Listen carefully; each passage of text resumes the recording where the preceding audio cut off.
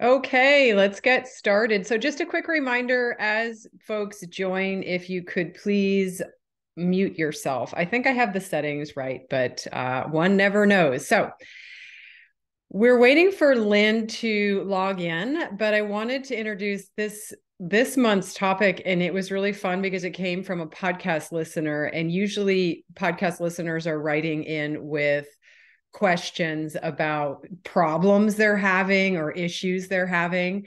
And this was the opposite. This person, she's delightful. She wanted to know, why are horses so cooperative?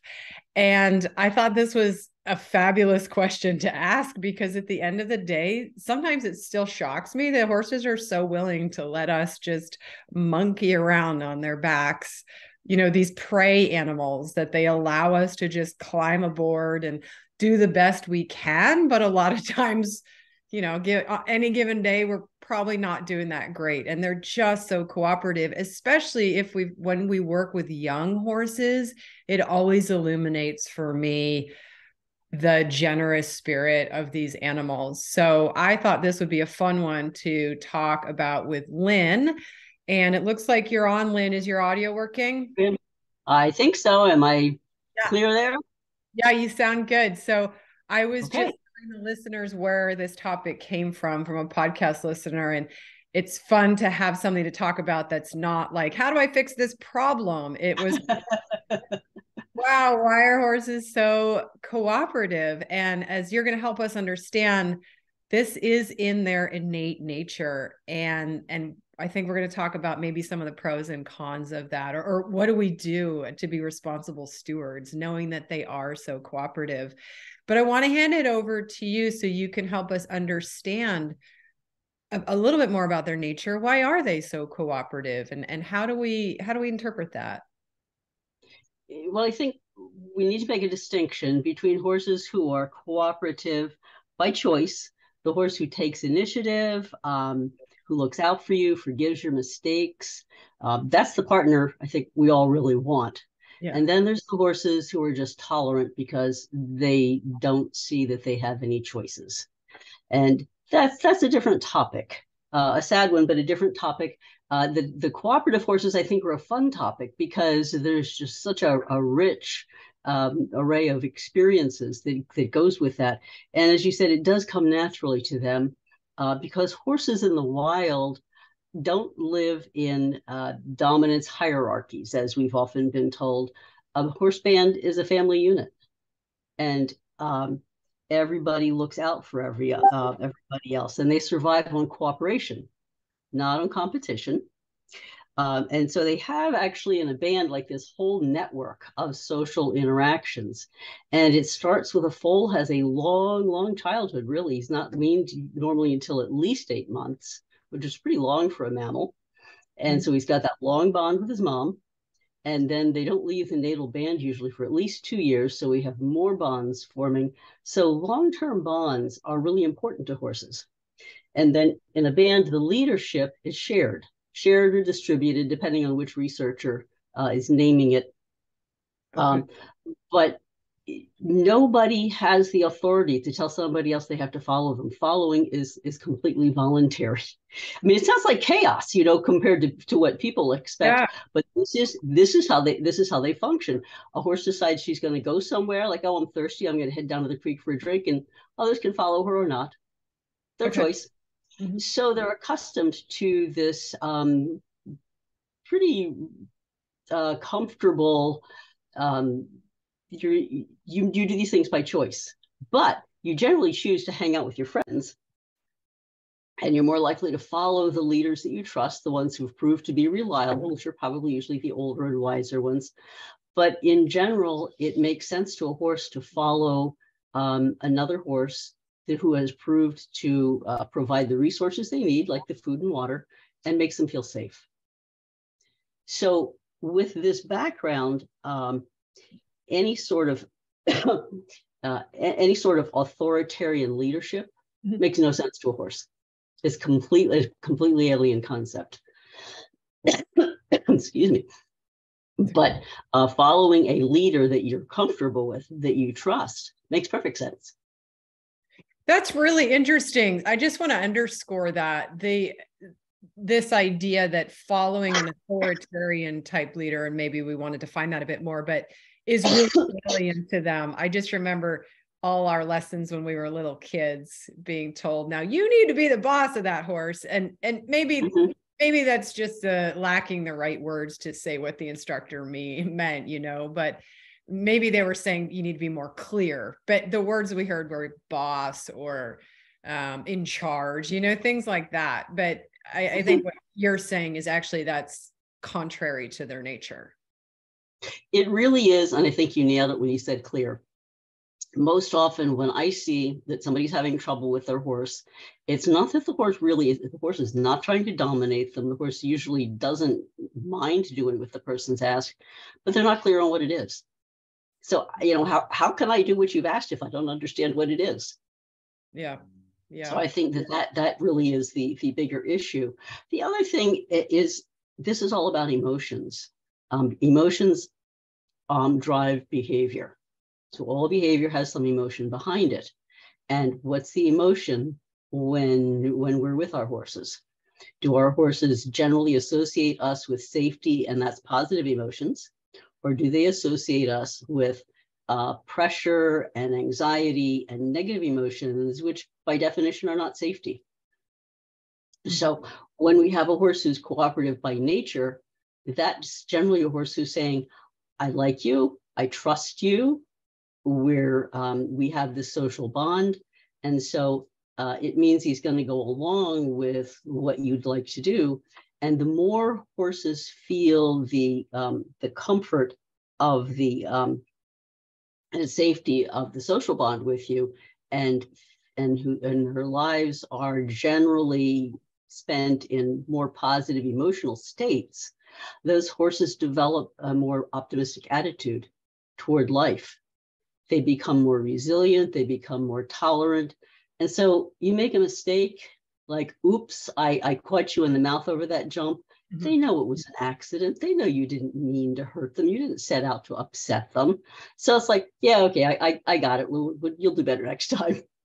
So they're more tolerant.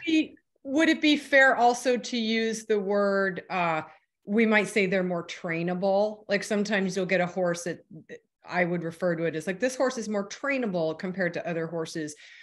Would that be fair to use that language there too, Lynn, for these kinds of horses that have had a lot of positive feeling like you're describing the result of that? I think so. I think the science is very solid on this point, that that when animals are in a positive emotional state, they're able to learn better.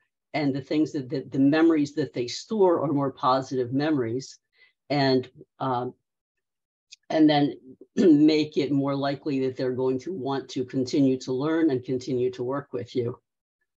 It just really highlights how important their early years are. Like, as I'm listening to you talk, I just am more worked up about that initial training of a horse and how important it is when they leave this family band that they have, this natural social structure, and they have their first interactions with humans. And as I said, I'm always shocked at how willing these young babies are to try to figure out what it is we're asking them to do. But depending how that goes, listening to you talk, it just really underscores the importance of that period. I think that early training. Oh, I think it's huge. And in fact, even before we get to training, if we start with, if we're starting with a domestic foal, the later he's weaned, usually the longer he's had with the security and nurturing of his mother to develop the brain circuits that go with positive view of life, rather than the fight or flight brain circuits that say, I've been taken away from my mother and I don't know what's happening and I'm all alone. And then the fight or flight brain circuits really come on strong and possibly even stereotypies. And then that makes it harder for them to learn. But when we start with that positive, and if they're positive, one of the best ways to get going with a foal is to have a good relationship with his mother, because they learn by watching. So foal sees you interacting with mama in a positive sort of way. Well, you must be a fun creature to hang out with. And so right away, we're off to a trainable start where, well, people mean good things. So it's about that emotional background that's going on all the time. That's an excellent point. And so, well, I don't want to interrupt you. Did you have more thoughts that you want to share with us in terms of their innate hardwiring, if you will, to be so cooperative for us? No, I mean, I think that's basically the foundation of it. That if they get off to a good start in life, then they have an optimistic view of the world. And if we come in and most of our interactions with them are positive, and by that I don't mean we have to protect them all the time from anything unpleasant. Stuff happens. That's the way it is. But for instance, if we have a horse and something unpleasant happens, if we're there to support them, okay, the vet's going to have to stitch up this cut. There's no way we can make this pleasant, but I'm here with you. And I've already shown you how to understand what I'm asking you to do. So when I ask you to stand still, you're going to understand that. And I'm here and I'm supporting you. So we help them get through things like that. Or the first farrier visit. That might be traumatic, especially if a horse now needs shoes. That, of course, that shouldn't be the first visit. But when something new happens, if we prepare them for it, then we have shown them how to cope with negative things. And that, again, makes us a leader who helps them get out of negative feelings and into a comfort zone again. So they associate us with good things happening in general. That's what makes them so tolerant of the bad things that happen occasionally. Yeah, I know in the notes you had sent over, you said the word you used that I like so much was resilient. It helps create a resilient horse. And whether that's physical or emotional, and there's some interweaving of the two, I think, the type of horse that can go in and out of different social settings with other horses and not be adversely affected, the type of horse that can handle changes of settings and not have meltdowns. And they're just more resilient. Certainly we've all had the pleasure of knowing, a few of these horses, and it's delightful to see that level of, just confidence and assuredness. And it's such a great goal. I wanted to make one point that you and I have talked about before, and I think this will kind of segue into maybe the downside of horses being cooperative, which is to draw a distinction between compliance and cooperation in the way that you've just described it. And horses, as most of us know nowadays, are innately wired to hide their pain. It helps keep them alive in the wild. They don't want to have a subtle pain and be limping around and making themselves seem vulnerable to predators. It's in their nature to be stoic in that sense. Certainly some horses are a little bit better about showing us when they're uncomfortable compared to others. But I think in some ways it's a good thing. In some ways it's a bad thing, because sometimes we miss what's going on with them physically. Like we miss minor ailments and ouchy spots until they become major things. And then, it's not fun to ride them, or maybe they're actually misbehaving. They get to that point. But I did want to make that point, because I certainly see this a lot, and I really honor their spirits when I see, and I'm not separate from this. I've seen a horse packing around a rider that's doing the best he or she can, but the hands are bouncing around and the bit is pulling here and the rider's out of balance and the horse consequently can't find a steady rhythm. To me, that would be severely anxiety inducing if I were an animal that relied on locomotion to get from point A to point B, and I couldn't get myself in a steady rhythm because this person was on my back all over the place. And I've seen them with just serene expressions on their face, just plodding along. And I think, oh my God, bless my heart. But there is a measure of physical discomfort going on. I mean, we know if you carry a backpack on your back and it's all over the place and you're trying to run, you're going to have some sore spots at the end of the day, right? But that is, I think, too, what makes them so cooperative, and it never ceases to amaze me. Obviously, we can get greedy as their trainers and riders and push too much or not recognize these instances. And I think then perhaps we turn them into being compliant, which is not the same as cooperative. But I'd like you to flesh that out a little bit, because you're good at explaining this. Thank you. Well, I want to emphasize what you said about sometimes you can. I've often seen riders who just make me wince because they're all over the place, and yet the horse just keeps on. I mean, not just day after day, but year after year, packing them around. Why? And I truly believe it's because the horse knows that person loves them, cares about them, wants to do the right thing. And horses are really good at reading intent. So they're like, yeah, well, she means well, and she's doing the best she can. So I guess I better take care of her. And, as you say, we don't really want to subject them to that discomfort, but right. It is just kind of humbling that they're willing to be that forgiving, yeah, as we go on. And sometimes they do things. Before we go on to the negative part, I wanted to mention some of the things they do that people maybe don't always appreciate. In fact, sometimes people actually see it as disobedience.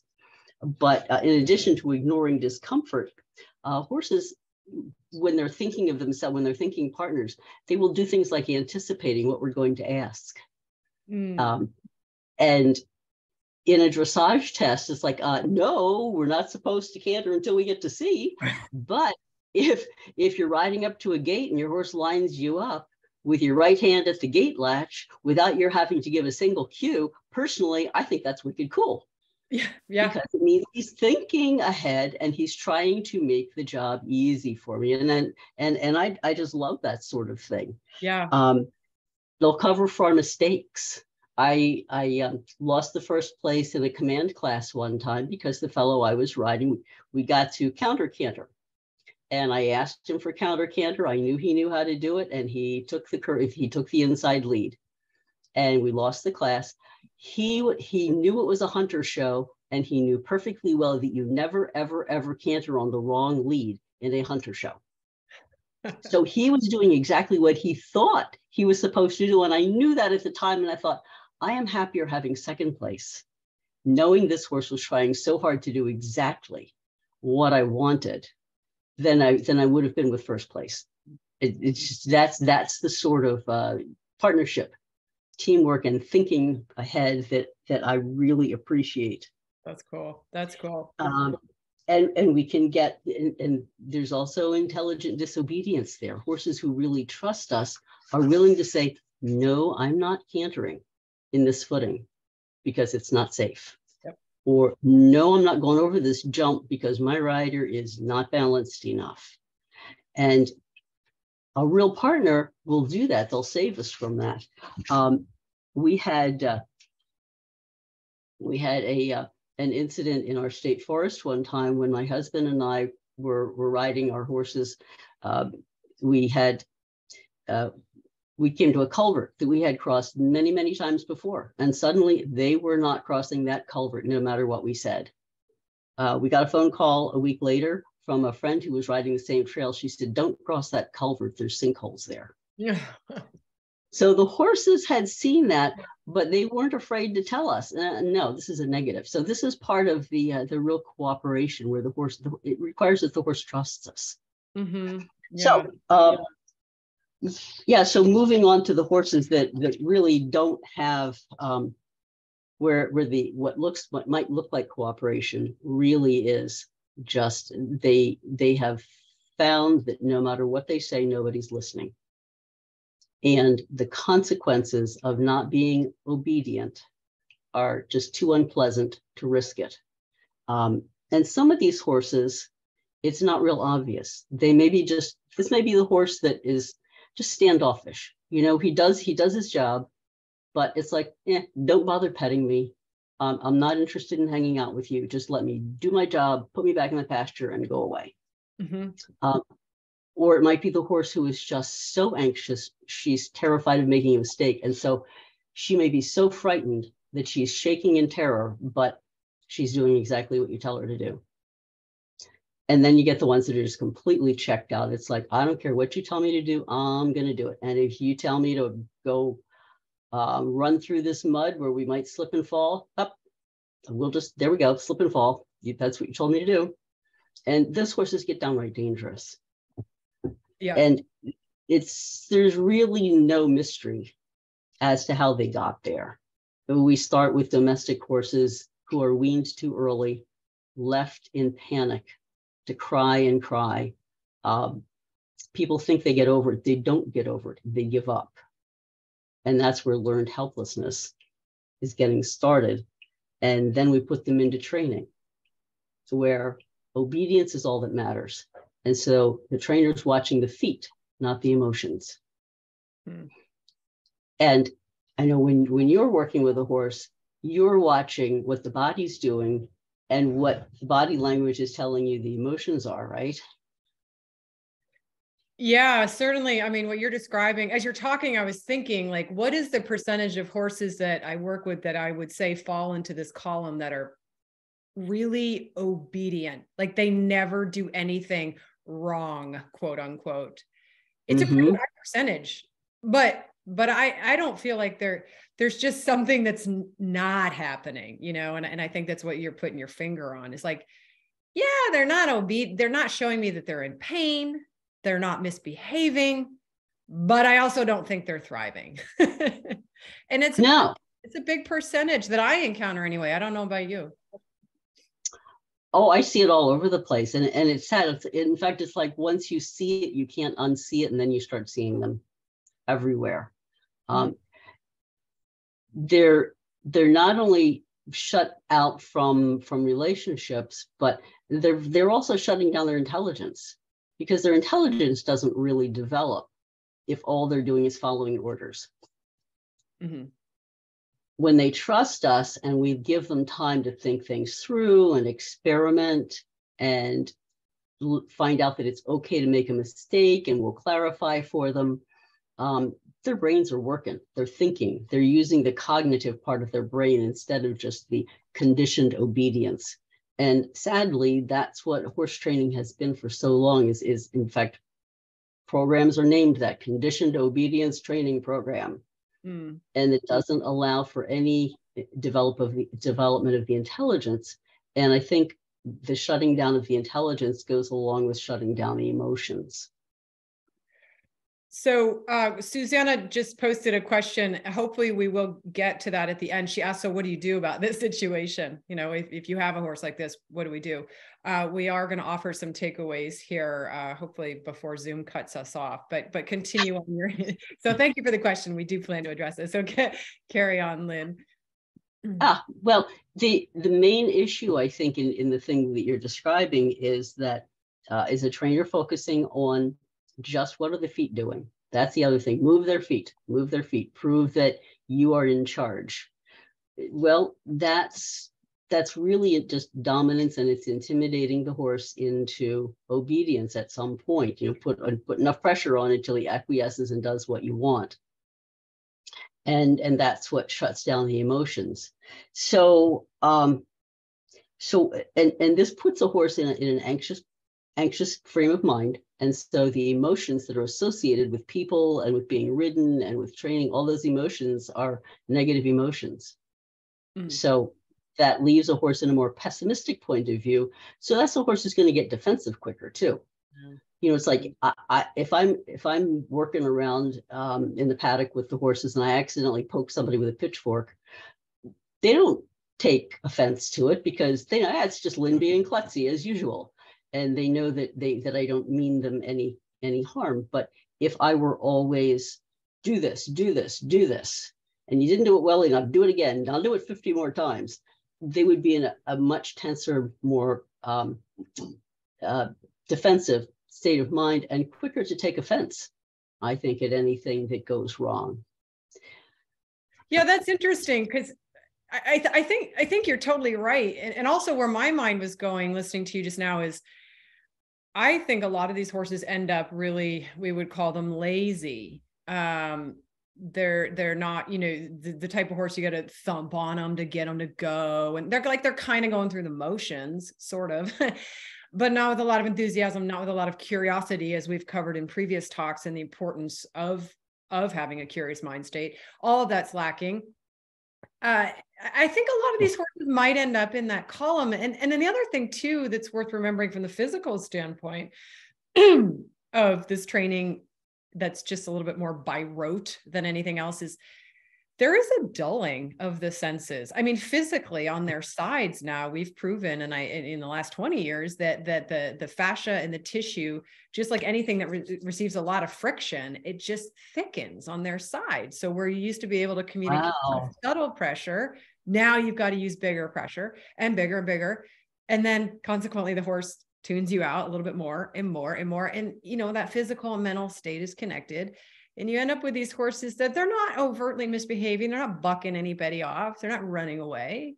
They're kind of just going through the motions, I think a lot of horses end up in that camp of a certain age. I mean, you're probably not going to find a 3-year-old that's like that yet, but certainly 10 or more years older, I think I see. Well, I think so. They're really just mentally trying to disengage as much as they can from whatever's going on. Mm-hmm. And ironically, probably the most sensitive a horse ever is the first day you get on their back. Yeah. And if you stick with that, then you have the horse who's so sensitive he's reading your mind instead of going through a phase of dulling him and then trying to get him more sensitive over again. I had a question, kind of along this line. I had a question that popped through my head as I was thinking about this conversation with you today, and I wanted to, or maybe it's more a reflection, I wanted your take on it. I encountered a few years ago a high level jumping trainer. And I mean, these folks that jump 6-foot fences, my hat is off, because I am a weenie. It couldn't take me enough. I couldn't do it, never. And there's real skill and horsemanship. And I really admired this rider. He had just gotten his own horse imported from Europe. It was a young mare. And he was very particular about who handled it and how they handled it. And he was the only one who rode it. And I remember he was jumping her once and she got a little frisky, and he didn't get after her. It didn't, escalate to the point where it was dangerous. He didn't bring her back, under control, so to speak. And I think he saw the quizzical look on my face, and he said to me, "This one is my own horse. I'm not training this for a client." And he said something to the effect of, "I'm going to leave this one a little ragged around the edges, or I'm not going to train all of this out of her. I want her to be a little, spicy or spunky," or however he described it. But the way I interpreted it was he wasn't going to make her like toe the line 100% of the time, because he wanted that extra. He wanted her engaged. And this mare was a firecracker. So her version of being engaged was a lot of vroom, vroom. And I think maybe that ties in with what we're talking about. What do you think about that? I do. I think that's perfect. And I expect that was the kind of horse who, on a tough jump course, approaching a tough jump, would be the kind of horse who would say to him, "Yeah, I see it. I got this one. And I know we can get over it." And she would be going the extra mile and really be that partner who takes over where you might be struggling with something. And I not nearly as fiery a situation, but I've done the same thing pretty much with Bronze, my Arab. I could see from the get-go he had a personality where he wanted to have an opinion about everything, and I let him. Fortunately, I was being coached through his training by somebody who understood this, and I let him have his opinions. And this horse, he thinks, he practically reads my mind, and he gets me out of jams. In our first musical freestyle at a show, I completely forgot what my pattern was. I'm trotting across X going, "Oh my word, do I turn left or right?" So I just sat there, and Bronze knew exactly which way we were supposed to go, covered for me. Nobody knew I'd forgotten temporarily except him. So, that's a trade-off. If you want a horse to toe the line and always be obedient, don't expect him to think for himself when you need help. Mm-hmm. Yeah. I don't think we get it both ways.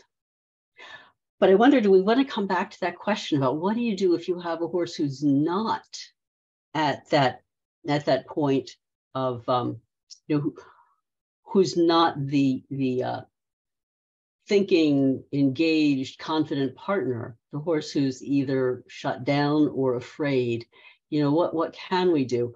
What we can do is look for every way to engage positive emotions make their lifestyle as good as possible. You know what the behaviors say: friends, forage, and freedom, the maximum that you can. And then in our interactions with them, evoke positive emotions. If you see anxiety coming up, back off. That's not letting them get away with something. That's saying, I see your anxiety and I'm looking out for you. And if it's something that they need to cope with, then we help them learn to cope with it. So, oh, here's this scary new mounting block in the arena. Okay, I'm not going to force you to go up to it, but I'm going to walk up to it and show you that it's perfectly okay. And when I'm sitting on it, holding out a carrot or whatever, then maybe you decide to come over here and check it out, and then we're all good. So we've turned something potentially negative into a positive. So that's the best way to get those horses engaged, and in the process, smile a lot, laugh a lot. Horses recognize human facial expressions, so they know a smile is a good thing. They definitely know that laughing is a good thing. My horses have been learning way faster since I started laughing at mistakes. Honestly, I ask them to do something, they do the wrong thing, I just laugh. And then I re-explain what I was asking for. Or if I know they already knew it, then I just say something like, "Now really, let's get real. You knew what I was asking for," but I don't get on their case. And they use your tone of voice. They get it.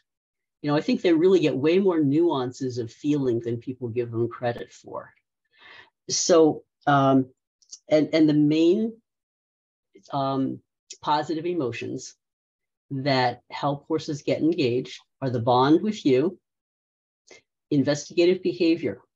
This emotion of seeking or curiosity is huge, and it's one of the best ways to bring horses out of being shut down or anxious.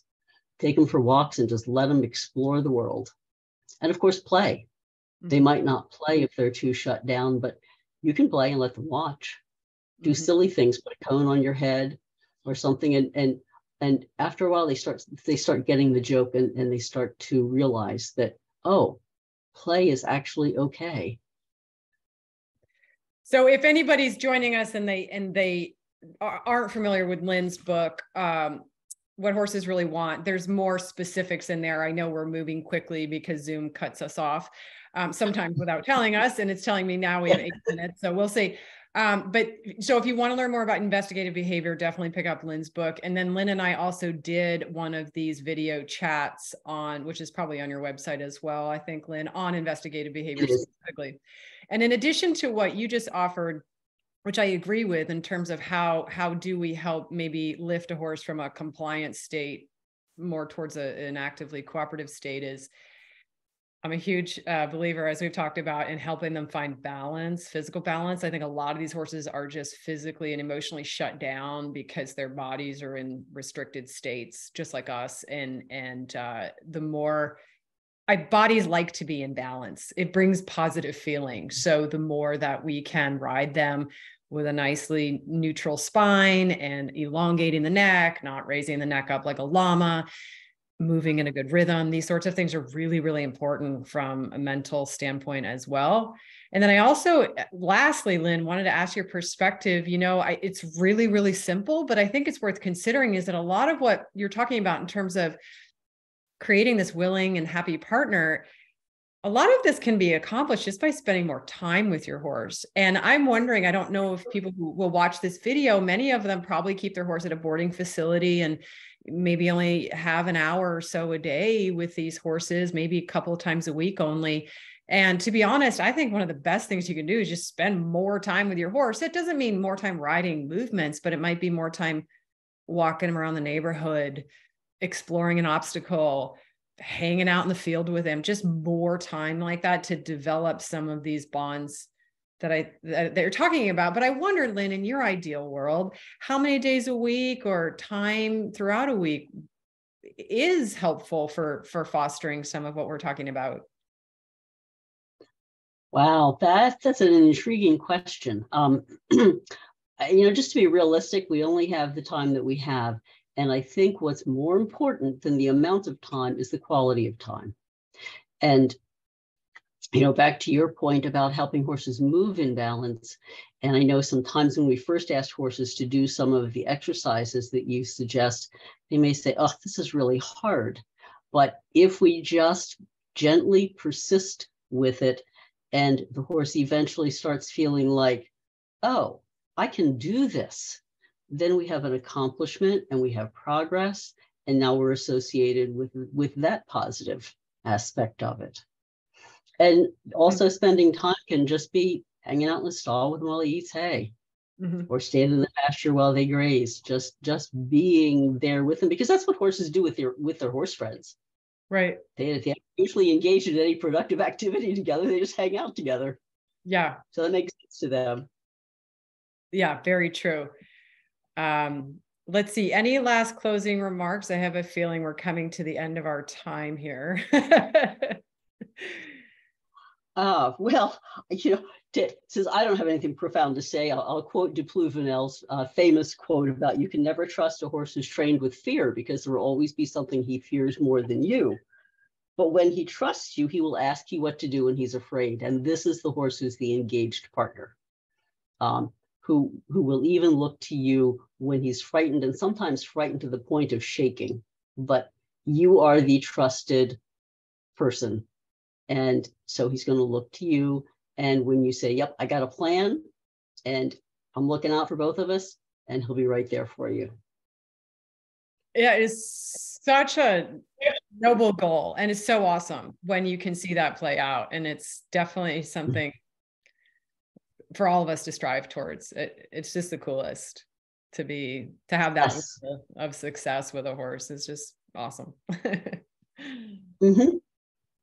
I think that's what we all want, and I think it's much more achievable than a lot of people realize. But we need to let go of the idea of being dominant and focusing on obedience, and focus more on the relationship and what the horse is feeling, instead of just what his feet are doing. Well said. Well, thank you, Lynn. And if anybody who tuned in today has suggestions for future topics, you can email either Lynn or I. And if this was a fun talk to listen to, feel free to share it with your horsey friends. It'll be posted on Lynn's website as well as on my YouTube channel. So till next time, super fun as always. Yes, indeed. Good to see you. Take care, everybody. Bye.